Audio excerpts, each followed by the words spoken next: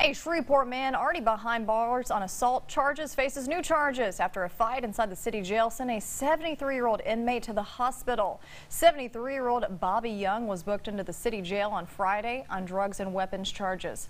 Police say 35-year-old Andrew Adaway was in a holding cell with Young when there was some kind of altercation between the two, and Young fell and hit his head. He's recovering at the hospital. Adaway, who was booked for simple assault, was charged with aggravated second-degree battery and moved to CCC.